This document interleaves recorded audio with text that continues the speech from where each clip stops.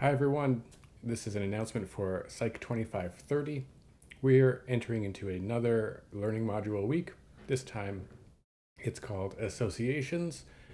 So I've posted that up on Blackboard for us, and you can head over to the course website and see what's going on.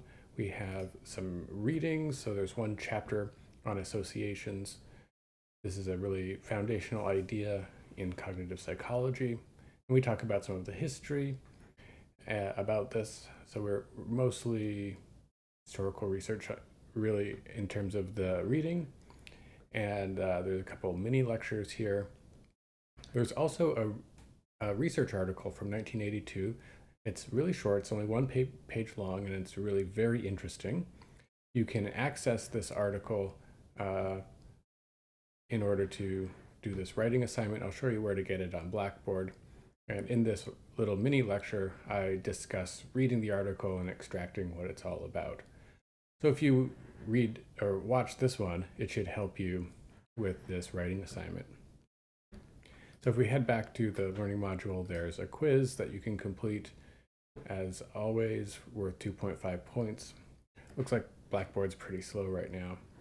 And there's this writing assignment that we were looking at on the course website. That's just about to load. I want to comment on it briefly. I guess, are we going to wait for it to load? Or I could see it on my website, it's going, the little blue bar. This is what it's like to use Blackboard, and it just have to wait. Oh, is it doing something? It wants to do something. There it is. Wonderful. Okay, so here's your instructions. It's 5 points, due next Tuesday. I find the instructions a little bit easier to read on the website personally. And the assignment is to read this paper. And you can get this paper right here.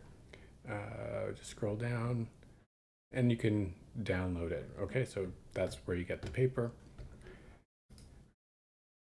The purpose of the assignment is to give you some practice with extracting the central points of a research article. And we're going to use something called the Calmery method for that. That was explained in chapter 1.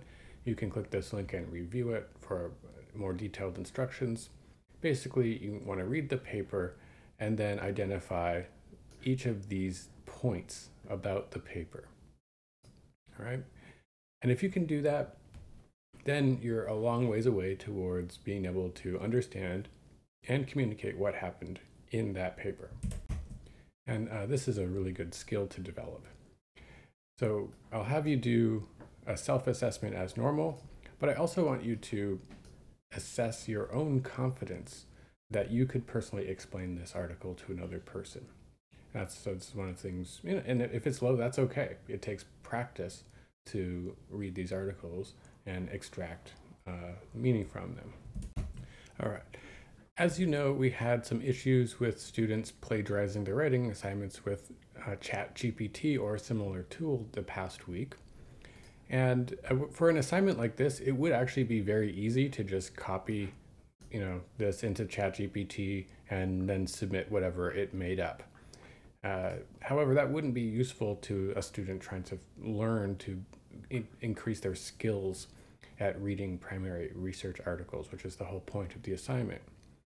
I do have an alternative way that you could complete this assignment if you want. So what I did was I went and copied this whole assignment and I put it into Google Bard, which is a similar tool like ChatGPT. All right. And if you want to read what Google Bard did, it wrote this whole thing. It generated all of this text. And it's basically all wrong. It's fabricated nonsense. It looks like it might be right, but it is pretty much all wrong. And this is really important. These text generators, especially when asked to generate content about citations or manuscripts, they're not telling you what's there. They're not summarizing the article in any meaningful way. They're just creating text that looks like it might be doing that. And this is a perfect example of, I'm not going to go in here and say what are all the different things that it got totally wrong, but that is the assignment. So you could discuss each of the sections here that Bard generated, and if it can be improved somehow, like talk about how it could be improved. Some of what it wrote's not half bad, but lots of it is completely wrong. So you would, if you find a section that's completely wrong, you would have to say, well, this is completely wrong, and then make suggestions about what you would do to correct it. In other words, you would have to do this assignment because you'd have to read the paper and put correct information in there. I actually don't think that it's super helpful to read what Google Bard did because it's just all wrong. However, it's useful to see the example in terms of how wrong these generators can be. If you're taking content like a paper or a chapter or a YouTube lecture and just putting it into one of these things and looking at the summary, I would not be very confident that the summaries that are being produced are very accurate. It's a concern with these tools.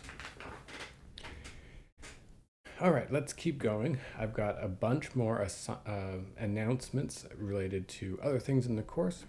I hope you have fun with this associations learning module. It's Monday, September 18th, so you still have until tomorrow midnight to hand in everything from the last learning module. And some of the general announcements, most of them have to do with new things I've added to the discussion board. So let's head over to the discussion board and check that out. All right. So the first thing I added, there's 3 things here. Assignment feedback. Okay, so what I've done here is we can jump in and check it out. So I have given group level feedback for each of the writing assignments and the first self-assessment. And you could click on these and check it out. And what I'm doing here is I'm just reading everybody's assignments. I'm making some notes on things that I'm picking up on when I'm reading these assignments, and I'm just reflecting them, what I thought about the writing and what some of the writing brought up for me. Most of these assignments are, they're reflective in the sense that, you read something and then you're reflecting on what you got out of the reading. Some of the later assignments start getting a little bit more specific in terms of evaluating cognitive theories and predictions, and so there's more of an accuracy. We may be talking more about whether the theory was described correctly or whether the results were described correctly and that kind of stuff. If you want to, feel free to reply to these things if you want to keep the conversation going about any one of those assignments. And as an example here, one of the very first assignments was questions about cognition. Some of you did this one, and you generated lots of different questions that you said you were interested in, hoping to maybe learn answers to these questions in the course. I really liked a lot of the questions you had. I wanted to facilitate the process of maybe answering them this semester. So I created a new discussion board called Answering Questions About Cognition. All right. Nobody's posted anything here yet. This one is not for points. It's just for asking questions and talking about potential answers to them. So yeah, feel free to go back and think about or find some of those questions that you were posing and make a thread here, and we can have conversations around trying to answer that question. Or some of the questions are totally answerable that I think people wrote about. Some of them are so big that it would take quite a lot to answer them. Anyways, I think if you're brave, post your questions here, and students and myself will try. Other people will, in the class will try to answer them. See what happens here. Okay, this last one: make a presentation and a friend. Well, I was reading the self-assessments and I saw one theme was people hoping to make a new friend or befriend somebody in the class or at Brooklyn College this semester, which is a really great goal to have. And it's hard to do that in an online asynchronous course. We're doing a little bit of conversation in the Introduce Yourself forum. So I thought I would make an assignment around, potentially meeting somebody and learning a little bit more about them by engaging in a little bit of group work. So I posted this under general assignments. If it loads, here it should be down here. It's worth 10 points because it's there's a lot involved here. Basically, you need to partner up, so find a partner. With your partner, what you're going to do is choose a research article about cognitive psychology, and you pick one that you're interested in. Maybe you find that you and your partner have a similar type of question about cognition you're interested in learning about, so you find a research article that addresses that question. You're going to read that paper. What you're going to do is you're going to come up with a short, let's say 5-minute PowerPoint presentation or Google Slides or whatever you want to use, and you're going to jointly deliver this presentation. You're also going to record your delivery of the presentation. I've got some suggestions for how you can do that here. You can both log on to a Zoom room, and then each of you, maybe alternate giving the slides.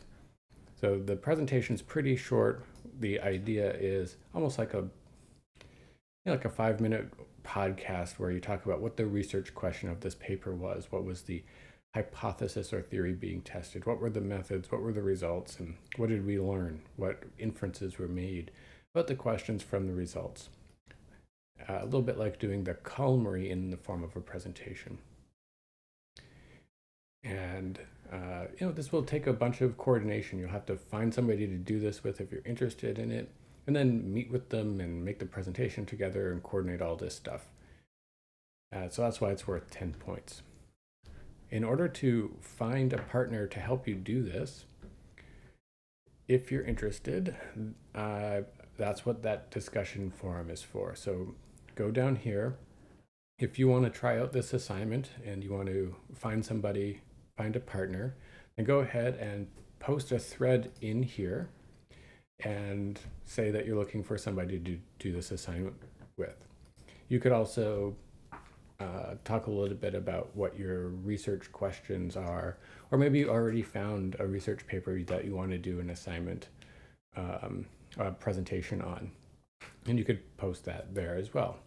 And so I'm guessing the people who want to do this type of assignment, check out this discussion forum, make yourself known, and once you're finished, you'll have, follow the instructions on making that presentation and submitting it on Blackboard. And that should be fun, I think. If you have any questions about that process, feel free to ask them up here in the questions about the course. Okay, I think that's pretty much it for today. It's Monday. Have a great rest of the week. And I made a bunch of announcements last week. If we scroll back to them, it's loading, sorry, it's a bit slow. And I posted this exam-based syllabus option.